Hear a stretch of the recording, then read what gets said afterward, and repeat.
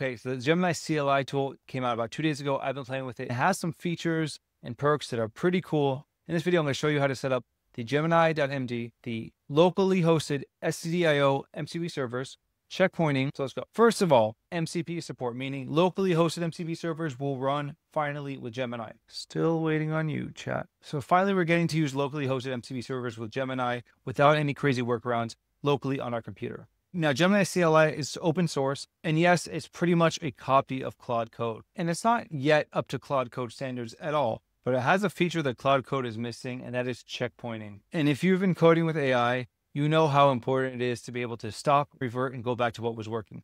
And yes, we can also do this with Git, but checkpointing makes it a lot easier because you just scroll up in the chat where the last time whatever you're working on was working, restore from there and keep working. And it's so important when you're vibe coding and working with AI, not to keep trying to go back and forth and fix a bug. If you realize it's not working, stop, go back and start over. And the biggest thing about Gemini CLI right now is it's free. Well, it's a lot more free than Claude or ChatGPT or Codex CLI. Google is giving up to 60 requests per minute and up to 1,000 model requests per day using Gemini from your personal account.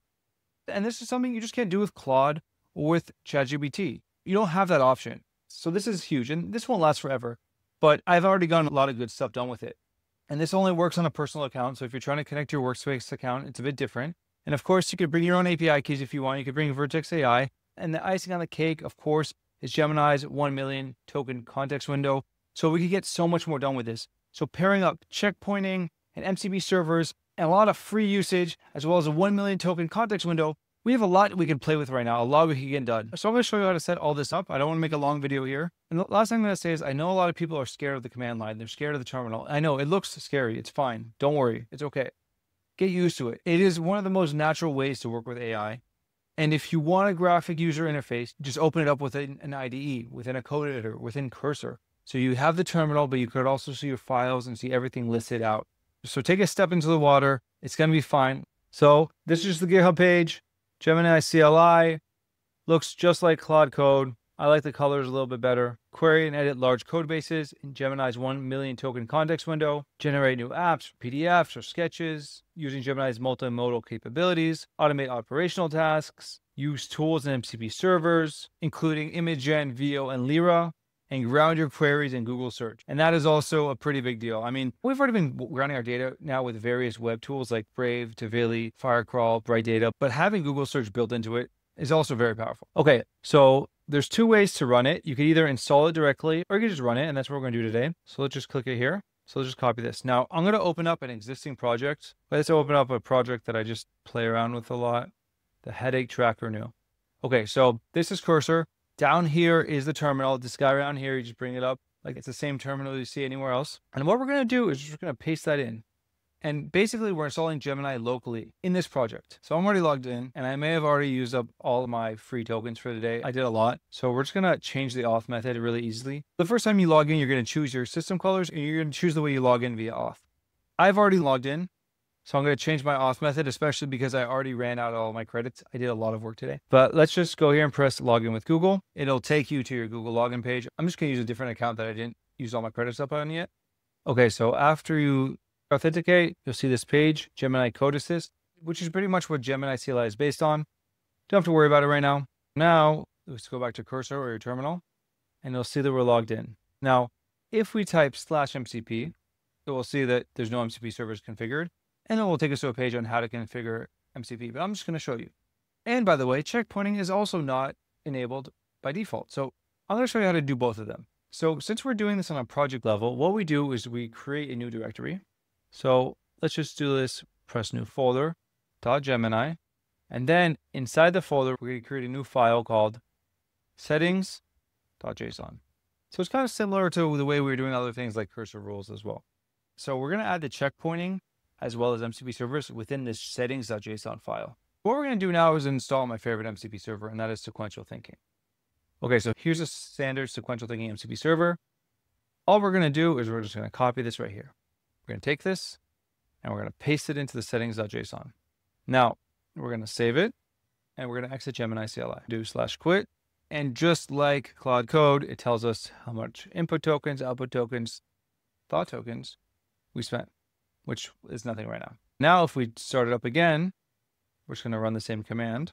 Now we see using one MCP server. And if we press Control T, we'll see that the MCP server we have in here is sequential thinking. But how do we enable checkpointing? So we're going to do it as well within the settings.json file, which we already have open. So we already have this bracket open. Let's just go to the above MCP servers, enter twice.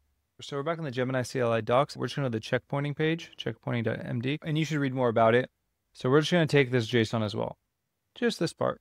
We're going to copy it. If you didn't put MCP servers, take the whole thing. But since we already have MCP servers, we don't need it all. We're going to take it back to our settings.json, and we're just going to paste it in above MCP servers.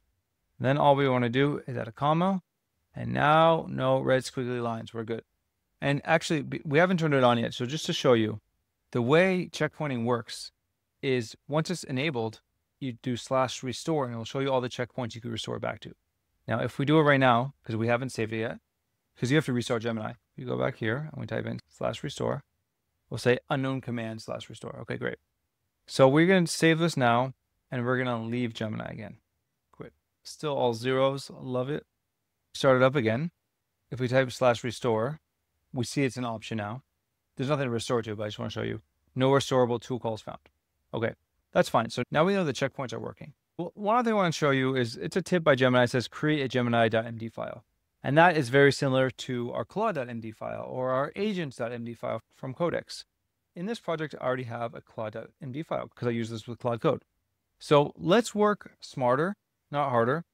Let's tell Gemini to duplicate the Claude.md file. So we're just going to do this one, see how it works. Create a Gemini.md file by duplicating the Claude.md file, naming it as Gemini.md, and replacing all mentions of Claude to Gemini. And this file is just like your cursor rules. It pretty much gives instructions to Gemini. And just like Claude, you can make multiple files and you can save memories to it. It's really cool. Will we allow this change? Okay, so I've created the Gemini.md file. If you look at Claude.md, 186 lines. Let's just use that as a barometer. Let's open Gemini. And it is also 186 lines. And if we look up here, it's Gemini.md. This file provides guidance to Gemini code, Google Claude AI/code. Okay, so it didn't get it perfectly, but you got the point. It pretty much took all the context from the Claude.md file and gave it to Gemini. So whenever Gemini wants to work, it's able to look at it. And you could change this all the time. Okay, so just to show you now, if we type /restore, now we'll see one restore point. So the way it works is it makes a shadow git commit on every turn. When you approve a tool that modifies the file system, the CLI automatically creates a checkpoint. This checkpoint includes a git snapshot. A commit is made in a special shadow git repository. And to be honest, there are so many features for Gemini CLI. There's so much to play with. I recommend looking at the documentation, but I think in this video, I gave you enough to get started. So yeah, I just want to show you guys how to get started with Gemini CLI. I think it's really cool. I think you guys should play with it while it's still free. I'll tell you that I got some good work done with it with just sequential thinking and the built-in Google search. I didn't even connect Brave Search or Tavili or Context 7. It was able to search for the latest documentation for me and get it in one shot. Obviously, there's still a lot of features missing here, and it's just the beginning, but that 1 million token context window, getting MCP support with Gemini, and getting checkpoints into a CLI tool, I think is a step forward. And now we have the Claude.md and the Gemini.md and the Agents.md, and we can just go back and forth between all the different frontier agentic coding CLI tools when we run out of tokens or run out of usage limits, whatever. So happy coding. Thank you guys for watching and have a great day.